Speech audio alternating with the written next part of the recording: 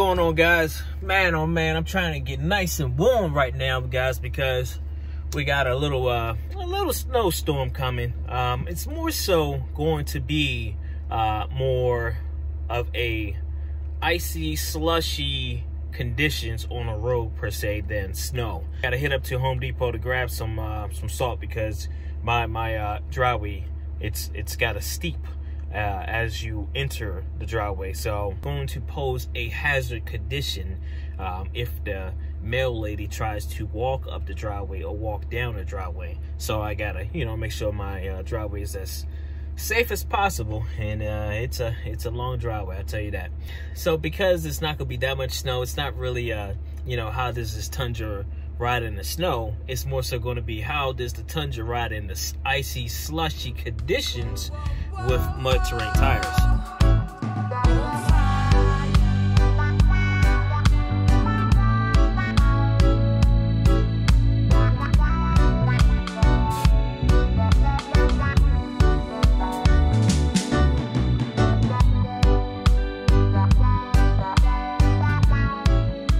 Whenever I tell someone I have mud terrain tires on, and they're like, man, you don't really get that much grip in the snow and in the icy conditions. I hear that it's really bad and you just be slipping and sliding and you need to get some all-terrain tires. And man, somebody needs to do some research, because there are some good mud terrain tires that you can drive around all season and not have any issues. And another common thing when it comes to mud terrain tires is that the summer, people are always like, you got those mud terrain tires on in the summer and they're just gonna burn up on the ground because the summer ground is, the street is really hot. Your tire tread is gonna be going down. There you go with that, listening to people and not doing your research. Before my Tundra, I had my Land Cruiser, and this one shop, and they was like so hesitant. They was like, no, you shouldn't run mud terrain tires on your Land Cruiser. It's a full-wheel drive and you're gonna be back here for new tires. And I was like, man, put the tires on. Put the tires on. And sure enough, man, the Land Cruiser was killing it. Killing it so much that when I came back to the shop, I was like, what's going on, man? What you doing? I see you got your Jeep out there, lifted with some mud terrain tires on. He's like, yeah, man, I had some all-terrain tires and they weren't cutting it. And I remember you, and I will always see you driving up and down the street. And, I never see you get stuck. And I'm like, you won't. It's a Toyota with some mud terrain tires on. Like, come on now. But not to really knock any, car manufacturer, Jeep's got some really good stuff. But his was Jeep Liberty when they first came out with their little small form factor Jeep Liberties. And you guys all know that Jeep Liberty stock, the little small Jeep Liberties, you need to do something to them. All right, man, we're gonna start this video off different. We're gonna do a cold start because we need to get our Tundra ready because it's about to snow. Got some slush coming, guys. So we're gonna do a quick review of how this Tundra runs in the slush.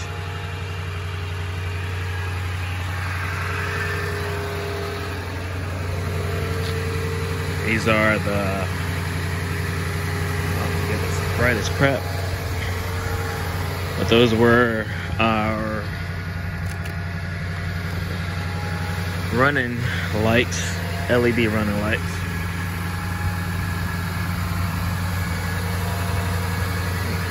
Trust me, she likes to eat.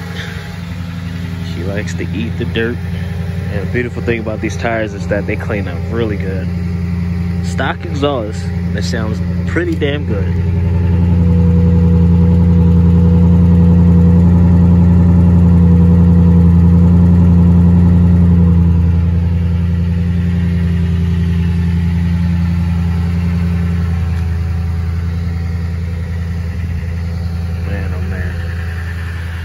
I wanna, it's basically a true dual exhaust here, then it converts into one. What I wanna do is add another pipe on the other end and put a little, as a matter of fact, a little flow master on here. Doors is locked, so I can't really show you.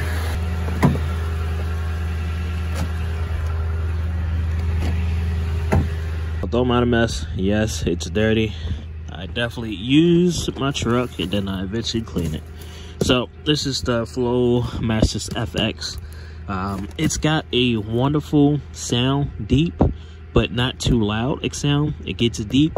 As you know, the more you push your throttle, the deeper it gets. That's what I love about it. But if you're just like, you know, lightly cruising, it's not going to be that loud. So beautiful, beautiful, beautiful thing. But the problem is that I need to actually get the piping for my truck, a complete piping, because the exhaust shops around my area, they really don't want to do any custom exhaust. But you know, that's another video to come. All right. Yeah, we definitely need to add some gas up in here. And she's getting warm. All right, we could definitely lower the heated seat function. 75, that's still a good temp. Nice and warm. All right, we could turn this light off. Oops, you know what? I gotta turn the light off from here. Let's see, our cab. Yeah, yep, there we go. So, got our foot LED lights on for comfort. That's all it does. Is it gives you that luxury comfort. There's no horsepower. That's just all luxury comfort. But let's head down the road, guys.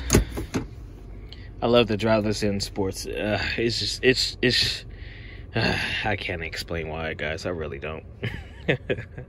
What a wonderful evening this is. As you guys can see by the road conditions, we got some slush, we got some ice, a little bit of snow, unplowed snow, you know, on the sides. But for the most part, man, I'm loving this, man. I absolutely love this. I actually drove my Tundra out of you know, the parking spot where typically when a snowplow comes through, they usually, you know, you guys can't really see it over there, but they usually plow you in. So this being the Tundra, I was able to easily pull her out without a struggle. I tell you. All right, guys, we are turning into a parking lot that's not fully, yeah, partially plowed, but I'm pretty sure back there it's not fully plowed. Let me turn this music down. I don't own the rights to that music. But yeah, guys, we're in a parking lot where it's partially not plowed back there, but you know, it's been raining, so let's put this thing in drive. So I previously had it in sports mode, and reason why is because in sports mode you can basically control your, you know, your gearing. So I put it in sports mode just because of that. And the reason being also is because I was going down a hill. So instead of putting my foot on the brake and breaking down the hill, which, you know, could have also potentially led to, you know, my anti-lock brakes, you know, kicking on, which I always experience whenever anti-lock brakes kick on. For some reason, it does your brake pedal does a, you know, and it kind of feels like you're sliding more. So you kind of let go and then brake, and then it'll, you know, it'll smoothly brick. But anyway, it's freezing cold out here, guys. It's nothing but slush and nastiness out here. And I think we got a little, see a vehicle over there. They might be doing a little dry humping. Well, they might be doing a little, you know, a little quiet time over there. Anyway, this is the Tundra. And as you can see, this is nasty conditions out here. You know, of course, this is not that much, but it's that slush, it's that ice, you know, that type of stuff. But thus far, I mean, the truck, man, she's handling. She's handling like it's nothing. You know, again, I got these mud terrain tires on here. Let me turn the light on. All right, there we go. We got a little light. We got a little light. So that's what we're rocking off of. These mud terrain tires. There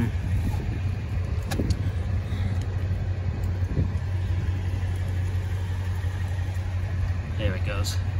RDR, Red Dirt, Road, MT. With the off-road wheels. But yeah, man. It's freaking cold out here, baby. And she is absolutely loving it.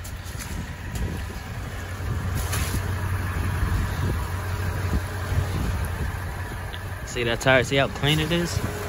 See how clean it is? Come on now. That's what you need. Just look at this. Look at this. Traction. Look at that. Traction. Come on now. That's what you need right there, baby. So, let me head on down the road because I'm cold and I ain't trying to get a cold during this COVID. Lock her up and let's roll. Alright, so hopefully the video does not come on. I'm not doing any drifting or anything of that nature. But I just wanted to kind of show you guys.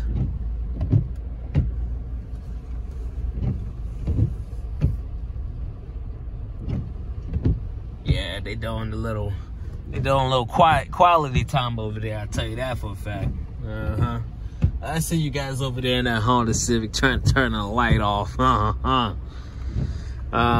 yeah, guys, I am rolling. Ooh, big. I'm hitting the wrong window.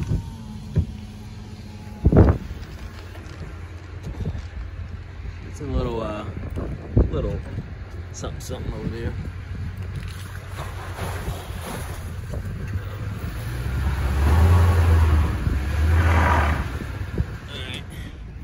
So going up that thing slow. Look out, now you guys want to move out the way. Look at me turn the lights on. Now you guys want to move.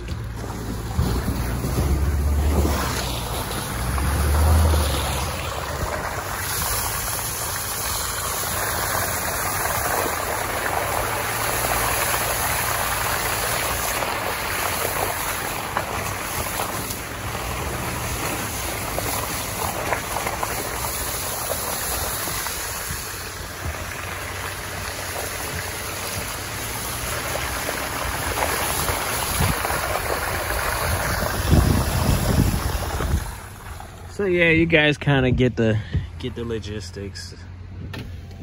If you own a Tundra and you got some mud terrain tires on, you're absolutely good to go. Of course, there's always that initial, if I stop, it's gonna the rear's gonna kick it. So just try to let off the gas, and I'm gonna give it gas. There she goes. She kicked it. She gave her the little kicking. Gave her the little kicking, baby. Yeah, guys, I love it, man. I absolutely love it. The reason why I'm recording is because, you know, I've heard some great things about the Tundra and the snow. And I've drove some other trucks before, you know, just work-related trucks. And I can tell you, man, they don't handle so well. Of course, they weren't Toyota. But this puppy here, she runs good. She runs absolutely good. And I forgot to mention that we are in two-wheel drive. As you guys can see, two-wheel drive, not 4-low. And she's handling it like a beast. But of course, I'm driving safe. Driving safely. I'm not driving like a crazy maniac. I'm just cruising. You know?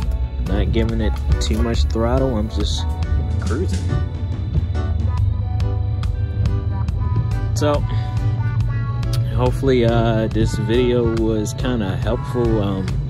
Sorry that I don't actually have a video of, you know, outside the truck, because I personally, I love those videos when I see an actual truck, you know, actually driving in the snow.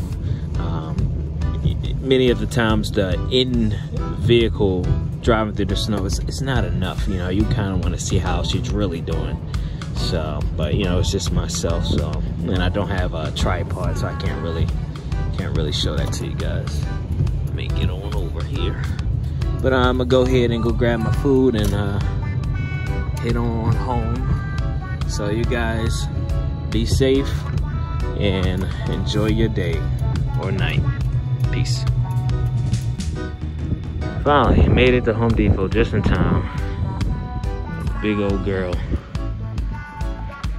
Got 3 bags of salt because that's how big the goddamn driveway is. So just get her stacked up in there and get on down the road. Yeah, fellas, let me tell you guys, these 3M winter construction gloves are a lifesaver. Waterproof, super duper warm. So they're extremely big, but they are super duper warm. Perfect, perfect.